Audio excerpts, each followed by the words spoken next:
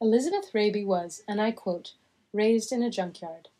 That was where her first love of mosaics was born, in the place where all the broken things come to roost, waiting to be put together, reborn as art. Since then, Raybee has become Mendocino County's consummate mosaic artist. It seems every mosaic in Ukiah has been facilitated by Raybee, completed in her studio, or somehow has passed through her mosaic guru goddess queendom.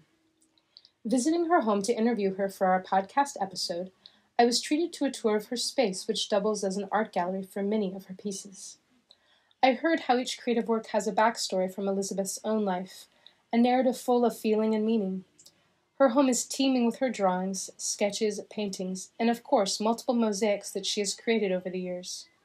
Raybee has manifested her dream studio that is large enough to house a plethora of tiles and tile bits to be used in her own artwork, and is also available for students to use in their own pieces in her Grout Camp workshops, where folks learn firsthand how to create a mosaic.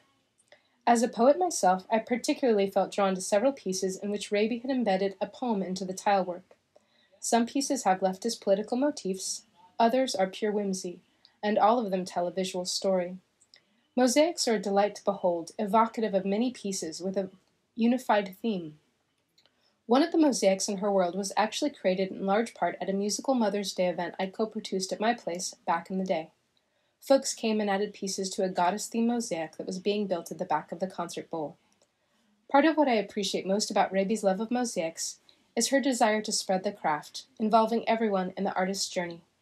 In addition to her own artistic pursuits, Raybee has collaborated with the Arts Council of Mendocino County to get many hands to help with large-scale mosaic projects. Visiting downtown Ukiah, one can't help but stumble upon one of Elizabeth's art pieces. In addition to 2 different mosaics adorning the walls of local establishments, Raybee recently took on the task of beautifying all of the trash cans in the Alex Thomas Plaza.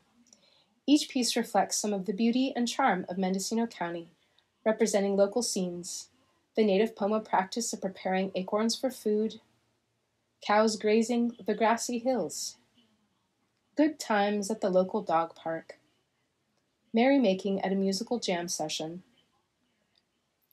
a Mendo-Gothic couple wearing pandemic masks while brandishing their cannabis crop, the tranquility of the city of 10,000 Buddhas, children enjoying fresh strawberries, squirrels in love,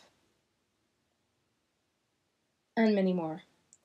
After the Redwood Complex fires, Raybee helped support an Art from the Ashes project with contributions from fire survivors and the community affected by the fires, working together to create a mosaic that is featured on the side of the Redwood Valley Grange.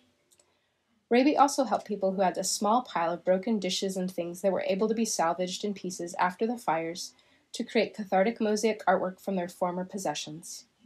The Redwood Complex fires took my home, and so I appreciate the artwork that came forth in the wake of the tragedy to help us rise as phoenixes from the ashes.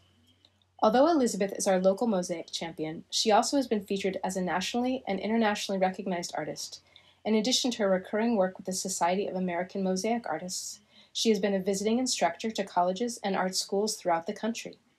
Several states feature her artwork, and she has been featured on NBC News and on the cover of Art Week magazine.